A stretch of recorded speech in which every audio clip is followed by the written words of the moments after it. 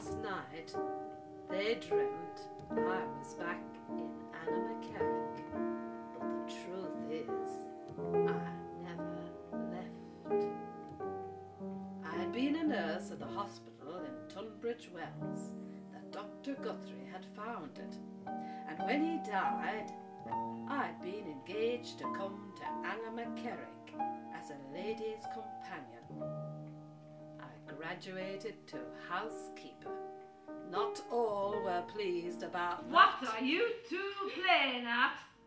There were stable lads I had to keep in place, and serving maids who didn't know their place. Luckily, I had my little dog. My faithful companion followed me everywhere. She protected me from them all. I couldn't have stayed without my scamp. It was I who did all the ordering for the house. I supervised the weekly shopping list for Carnew's grocery in Coot Hill, and it was I who ordered each day's vegetables from the kitchen garden. And it was there, at Carnew's, that I first set eyes on Duncan. Duncan Campbell he was. There was one special day. One day I remembered for the rest of my life. Duncan arrived to say goodbye. We were to go out on the lake and take Mrs. G. But she said she preferred to stay indoors. He was so handsome in his uniform, a fine man. We stayed out almost till sunset.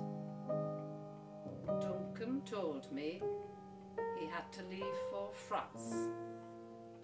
He promised me then, whatever happened, he would come back for me. He never did. I don't know why. That was the last time I saw Duncan Campbell. But I have searched for him every day and every night.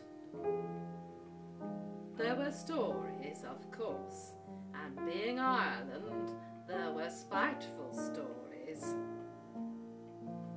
There had been moments from time to time when I had been doubtful of him.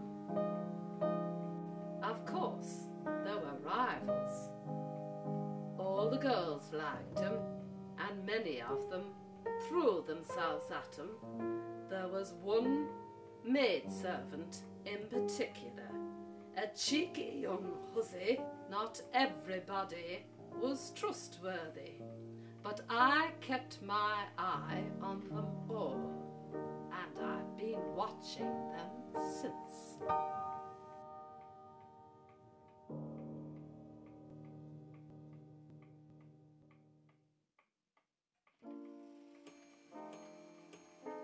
My brother Tom knew his family in England before Duncan was garrisoned in Ireland. He never liked the Campbells. He said they weren't to be trusted with money or women. He thought I was a fool to be waiting. He said the man had never been serious about me, but I knew better. I walk by the lake every day, and at night I wander the house. I look into every room just as I used to make sure Maisie and Lizzie are keeping things as they should. I spend the day in the ways we used to. I still like a game of cards with Mrs. G. I was always a great one for the knitting. I've spent many lonely hours there since. I listen for his footstep on the stairs. Sometimes I think I hear him calling to me.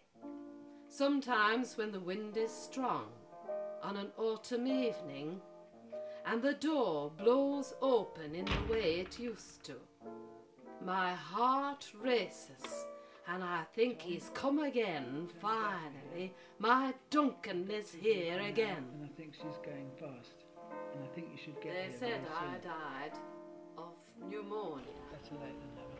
So Tony telephoned my brother Tom. He didn't want to come over. I begged him then to take me home.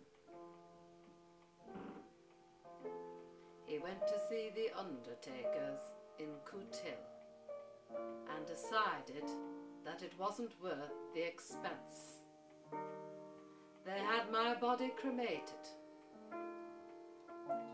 I begged him then to take my ashes home at least.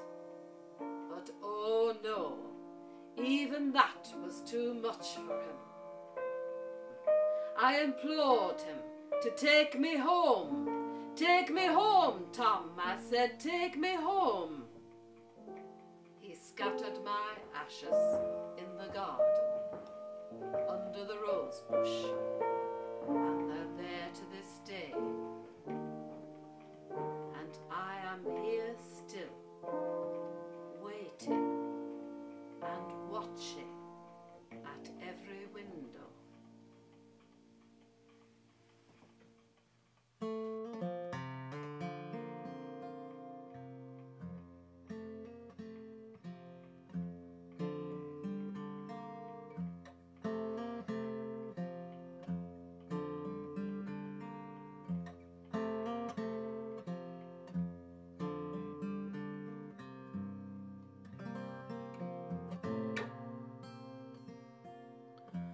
I remember meeting you, your eyes so true, your beauty is art. I remember dancing close to you, breathing air with you, my beating heart.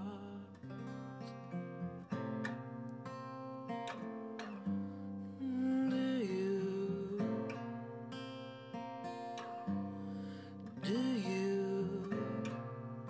'Cause I do.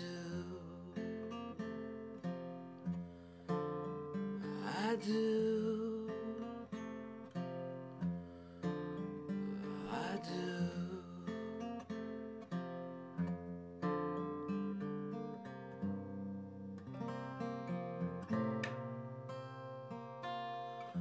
I remember walking home with you,